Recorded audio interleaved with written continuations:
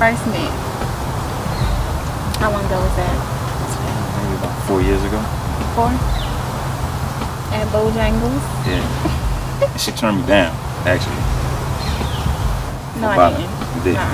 What was that? First, you walked into the store. Yeah. On lunch break. I was in the drive-thru corner.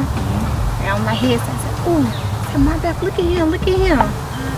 She turned and said, girl, that's my cousin. Right. And I said, well, give me your cousin number. Got the number? From there. She ain't called me for about a week. I'm thinking I gave my number for no reason. It was our annual family trip. Right. Going on a cruise. Family. And I was away.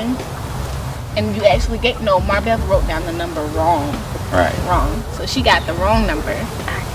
And yeah, when I finally called you, it's like we hit it off from there.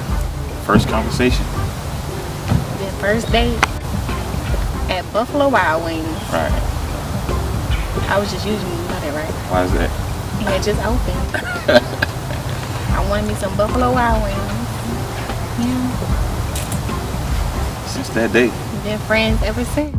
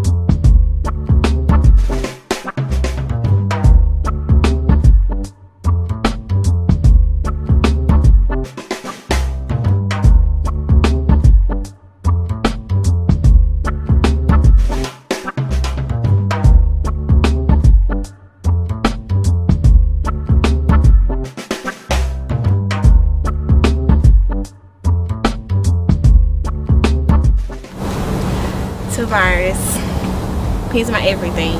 I love him so much. We met 4 years ago, and he's been my best friend ever since. He has shown me how to love, how to show affection to each other. He has become a father figure to my son, which I love dearly. It warms my heart. I love the fact that we are able to grow spiritually and we're able to pray together, and that means everything to me, and I love him so much. I love you, babe. The thing that I love about Tiffany is that she makes it easy to love.